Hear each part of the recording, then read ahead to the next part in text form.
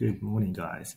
In today's video, I'm going to be talking about the lay of the land when starting at zero and where should your first steps be when looking for people that have problems and reaching out to them. So in this section, we're going to be talking about problems and knowing what they are and how to pitch a solution to them. So you're at the start where you've got a skill that you want to offer and you want to offer it to people that have a problem to solve. So problems could include they're very lonely, no attention in their social media, feeling lost, too unhealthy, no money, too lazy. Everyone's got problems, okay? And it's up to you to find these people and not just find them, but also they need to be willing to be open for change, because if they're not willing to change, you can offer anything, but they're almost going to say no. They don't want your help. And that's one thing that is a big problem in this lay of the land when you're trying to offer help to people. It doesn't even have to be online, it's also offline. When you talk to people, when you want to give them help, they say no. They're not ready yet, okay? So timing is so important. You want to be looking for people who are willing to change and willing to fix these problems, okay? So in my journey, I've been trying to find people that are looking for more leads for their online social media business. So their problem is they cannot generate enough appointments to book people in, and therefore they cannot get any clients. And the process is more just either they're doing it by themselves and they don't have a team or someone else to help with their communication through outbound and inbound leads. And that's very important because you do need one person specifically doing this job, building relationships with people who have problems and offering them a solution through your service. So if we use my example where I'm offering people appointments and helping them with the communication process of finding outbound leads and communicating inbound potential leads about their offer. So what I generally do is in this section here, I'm doing a lot of cold outreach, and the thing about cold outreach is hard for this space is you don't know what people want, and also you don't know if they like your solution. Even if it's a good solution, they likely don't care, and they also do not have any money to offer. So those two are the main barriers. So a lot of people who do cold outreach, they get to the point where they're communicating and they either say, no, I don't have any money, or no, I don't care. And they give up there. One thing you have to watch out for is these two things. What separates a good appointment setter from a normal appointment setter is that they nurture these people, because as I said before, it's a timing issue. They don't need your help yet, or they don't care about you yet, and they don't have money yet. And that's okay. That's why building a personal brand and having content assets like YouTube videos is so important, because you want to give them free value. Okay? And this is the loop that you want to help people with. Keep giving them free value. And I was watching a video the other night, and what does free value even mean? It should mean that your free value is so good through an entertainment point of view or from an informational point of view that when they get this free value, it's worth at least $5 or $5 of their time. And that's what value is. It's something that they see that it's worth more than nothing, okay? Because anyone can give you nothing. Like, can anyone give you $5 of free value? That's valuable. And then this is where you start nurturing cold outreach, where they'll start to build trust. They'll start to be like, hang on, this guy's giving me free value, and not just one time, all the time. And this is why it's so important to be making a lot of content and a lot of free value content that's worth so much, okay? And this is where you can create an audience, okay? So out of nowhere, you can start creating an audience, okay? And that's going to help build trust and authority. Because once you got that, you're gonna start building more inbound. But in this part of the journey, you don't really have much inbound. You're always kind of sourcing cold outreach.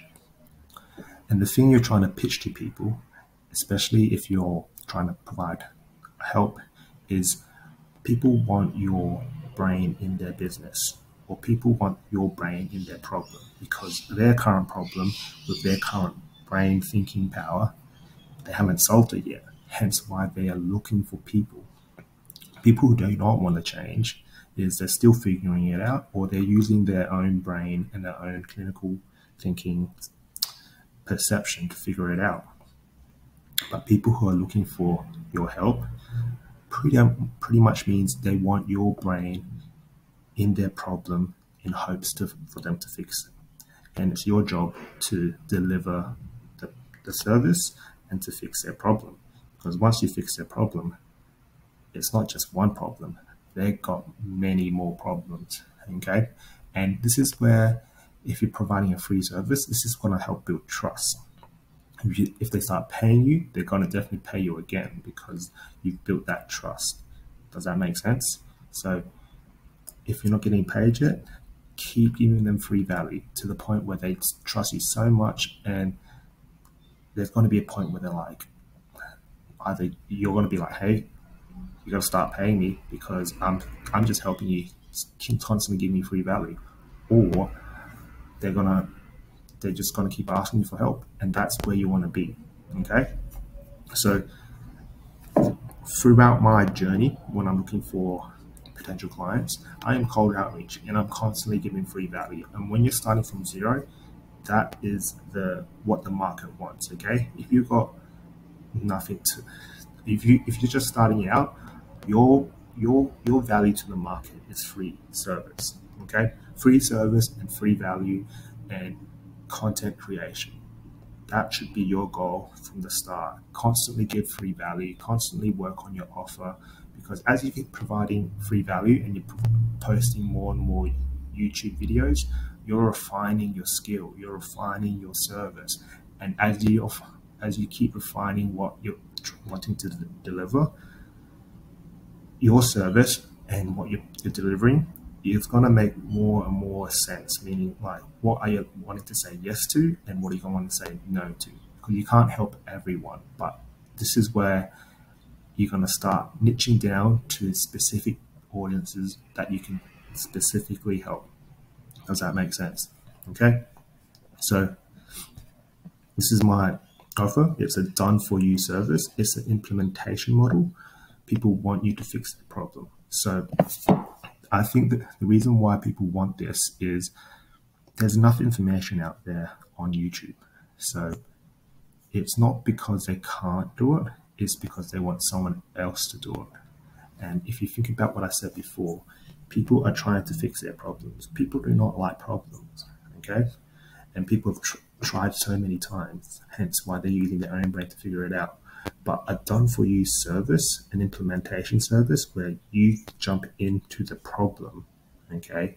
You get it from a different point of view. You see it from a different lens and perspective. You fix it. They're going to be so happy that they found you and they fixed it, and you fixed it for them. And that's how you generate trust. And that's how you generate authority. And that's how you start to build your skills and you start to refine your offer, okay? But when you're starting from zero, you're going to be applying and pitching your offer to cold outreach, okay? And you're just going to keep refining what you're going to say at the start. You're going to keep refining your messaging, your communication, until people start saying yes to your offer. But the message that I'm trying to get through you to in this video is that if they keep saying no, no mostly comes from no trust between you and the person that you're talking to, and they don't care, and they don't have money. So you have to break these obstacles, and to break these obstacles is you have to do it for them for free to build that trust. Because once you can break that and you can prove to them that you are offering impeccable service, they'll start to trust you more. Okay, so thanks again for watching this video. I'm going to do more of this kind of what to do at the start, because I feel like at the start a lot of people are a bit lost and they're expecting money straight away. I mean, I'm guilty of that. I mean, obviously, who doesn't want to get paid? But you need to know there is a step before getting paid, and that is building trust. And you need to understand that if you're not getting paid yet, that's okay.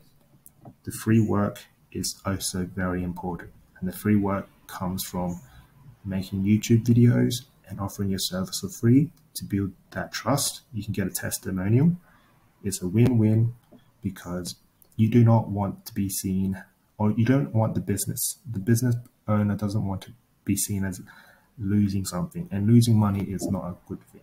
Okay, so that's it for this video today. Thank you for watching, and I hope to see you again.